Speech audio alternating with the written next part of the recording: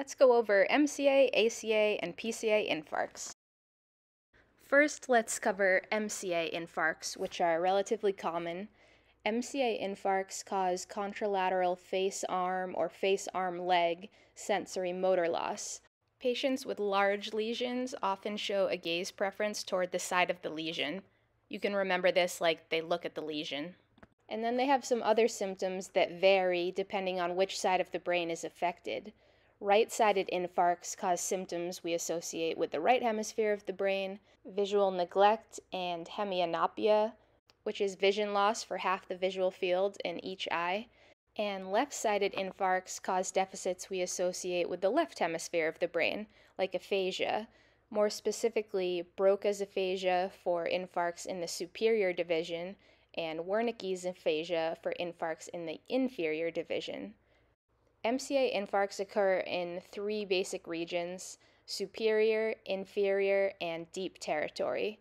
Then there are also infarcts affecting all three regions that are called MCA stem infarcts.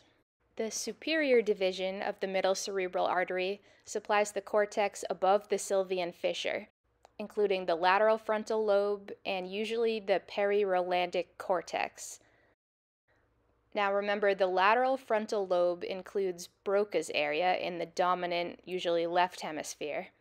The peri-Rolandic cortex refers to the region surrounding the precentral gyrus, which is responsible for motor functions, and the postcentral gyrus, which is responsible for sensory functions. Infarcts in the superior division cause contralateral face and arm weakness of upper motor neuron type, and sometimes contralateral face and arm cortical type sensory loss. Also, impaired working memory and executive dysfunction. Infarcts on the left side result in a non-fluent or Broca's aphasia, whereas right-sided infarcts result in left hemi-neglect to a variable extent. The inferior middle cerebral artery supplies the cortex below the sylvian fissure, including the lateral temporal lobe and a variable portion of the parietal lobe. The lateral temporal lobe is comprised of three gyri that run parallel to the sylvian fissure, namely the superior, medial, and inferior temporal gyri. The superior temporal gyrus contains Wernicke's area in the dominant hemisphere, and in the non-dominant hemisphere, it's important for processing faces, including perceiving emotions on faces. The superior temporal lobe is also linked to insight-based problem solving and is the site of the aha moment, that sudden flash of understanding. The medial temporal gyrus is important for judging distance, face recognition, audio-visual emotion recognition, and accessing word meaning while reading.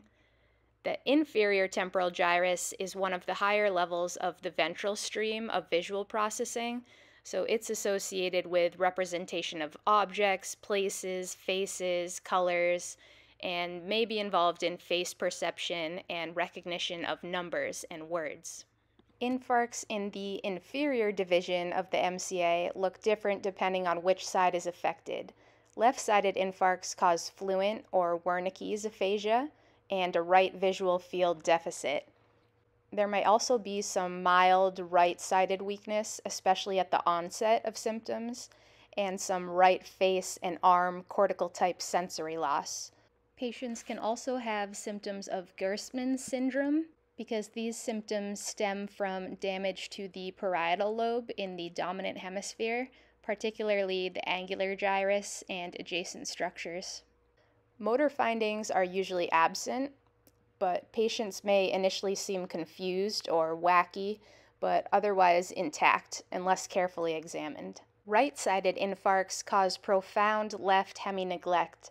Left visual field and somatosensory deficits are often present. However, they may be difficult to test convincingly because of the neglect.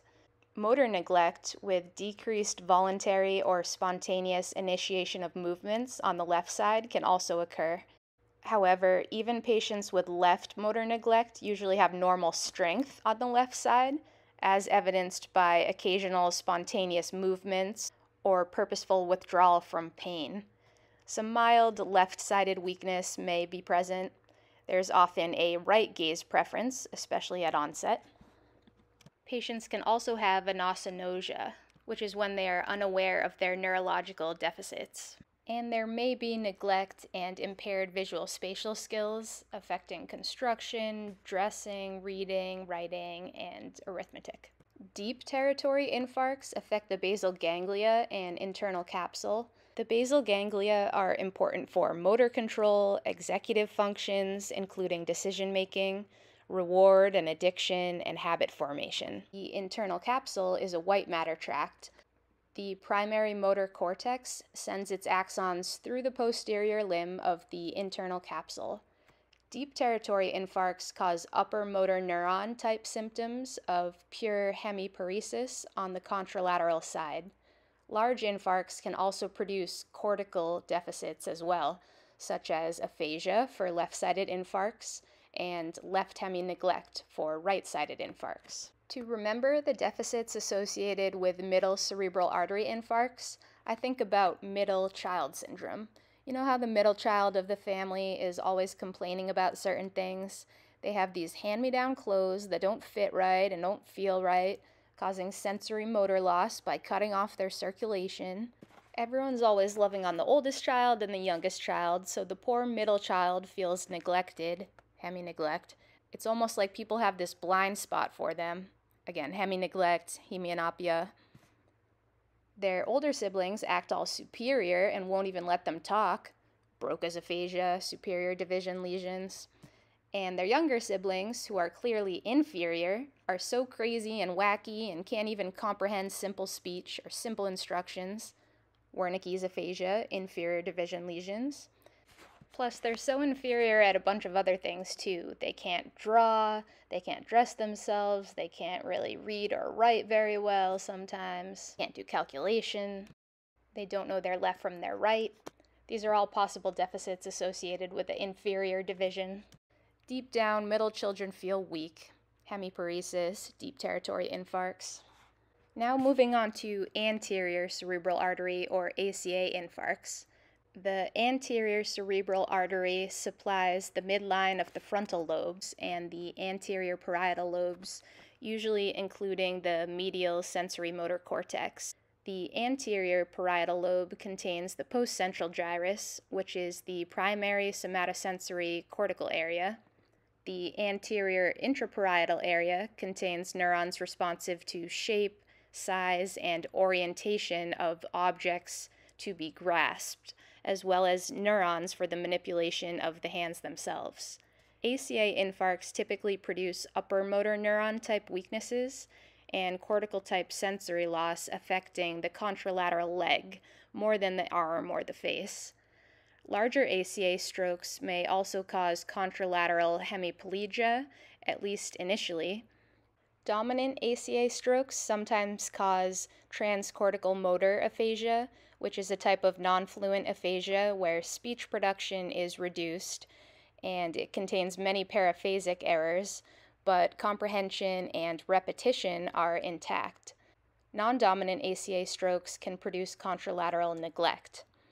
ACA infarcts can also cause some frontal lobe dysfunction depending on the size of the infarct, including a grasp reflex, impaired judgment, flat affect, apraxia, abulia, and incontinence.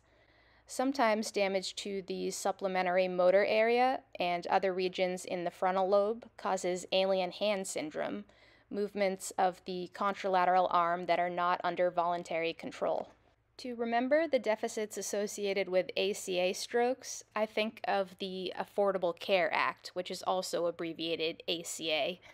This act provides medical care for upper-class people, upper motor neuron, people who feel weak in the legs from years of not having health care, cortical type sensory loss, trans people, transcortical motor aphasia, and sometimes other people who feel unseen or neglected, contralateral neglect.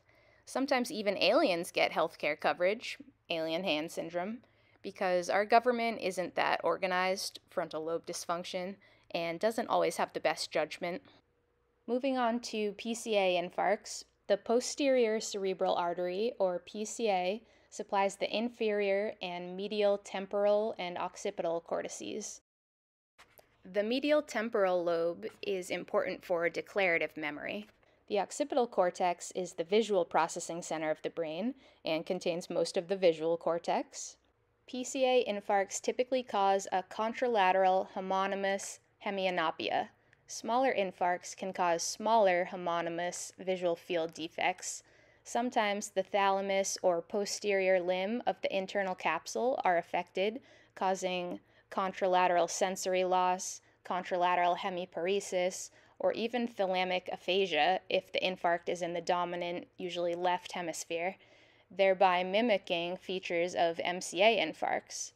PCA infarcts that involve the left occipital cortex and the splenium of the corpus callosum can produce alexia without agraphia.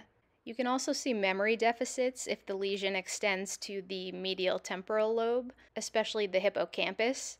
For a left PCA infarct, you would see more verbal memory deficits, and for a right PCA infarct, you would see more spatial memory deficits. PCA deficits are easy to remember because you know by now that the posterior part of the brain is where the occipital cortex is, and so you know that it's important for vision. You just have to remember that memory deficits are also common if it affects the hippocampus. So now you know the deficits associated with MCA, ACA, and PCA strokes. Please like and subscribe if you want more free study videos for neuropsychology board certification.